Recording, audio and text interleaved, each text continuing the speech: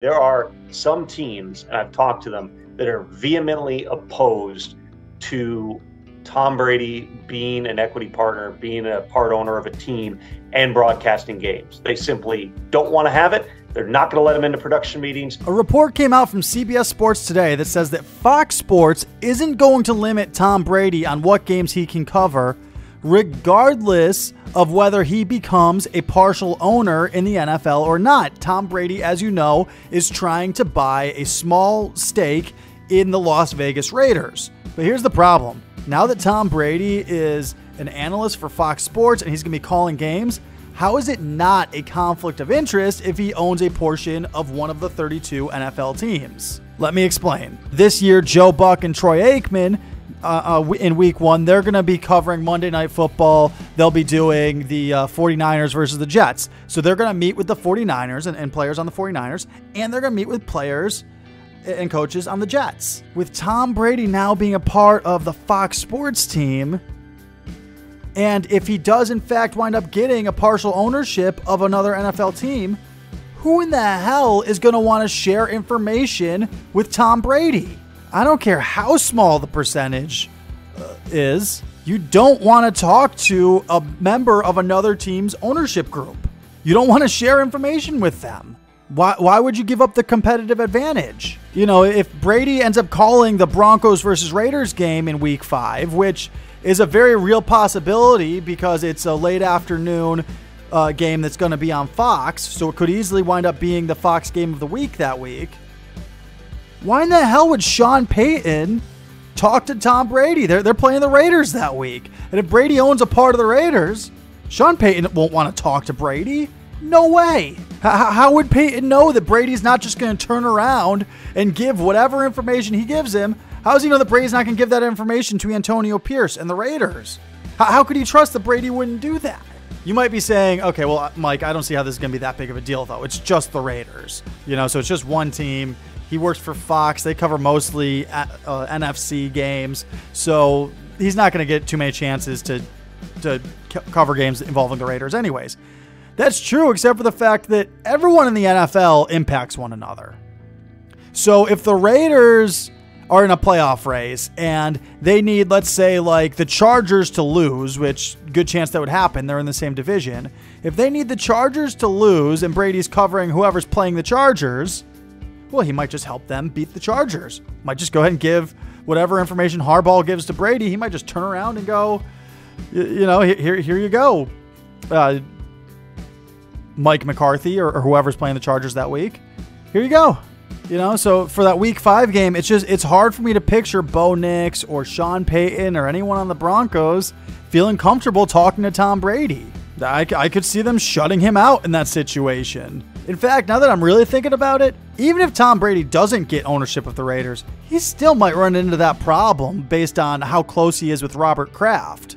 You know, if Tom ends up covering the 49ers versus Patriots game in week 4, once again, very real possibility, 49ers versus Patriots, Tom Brady could be the one covering it.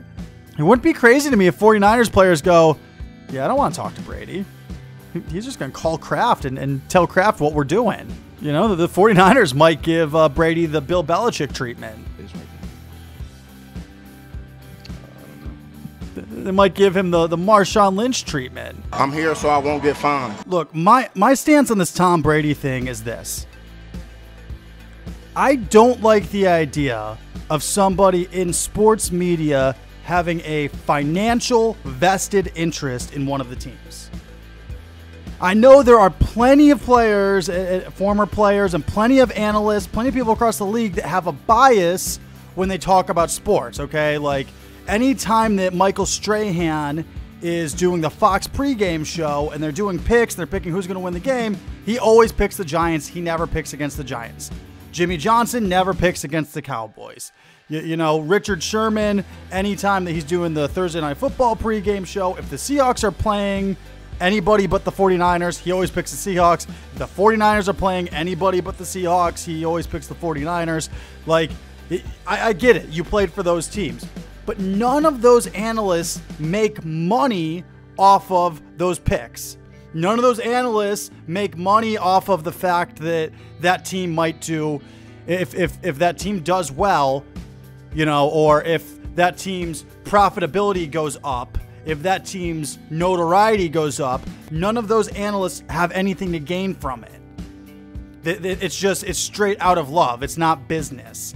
And I'm not saying that Tom Brady would give a bad analysis just because he's a part-time owner of the Raiders, but it does get weird if he's calling a Raiders game and he's got to be critical of something they're doing, and you go, but you're a part-time owner of the team. How come you guys aren't doing this? How come you guys aren't doing that? What do you guys like?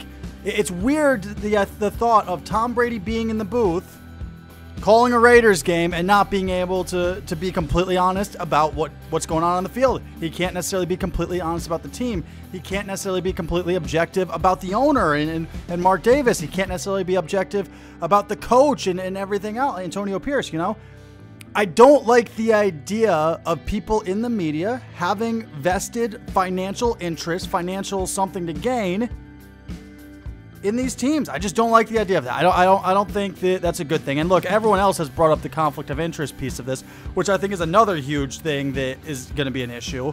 I don't like the idea that, Tom Brady is trying to get ready for a broadcast and trying to get ready to get up into that booth and say things. So he goes and interviews with both teams. He goes and interviews players and coaches from both teams.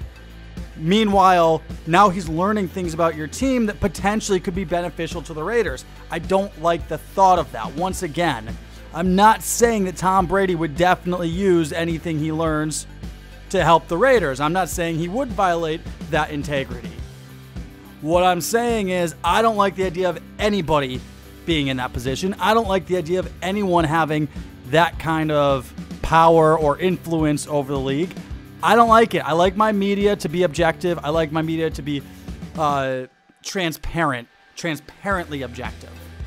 It's clear. It is transparent when Strahan is in the pregame and is saying, hey, I like what the Giants are doing with this, and this. It's transparent because we know that Strahan played for the Giants. And we know that he has nothing financially to gain by giving you a take on whatever it is.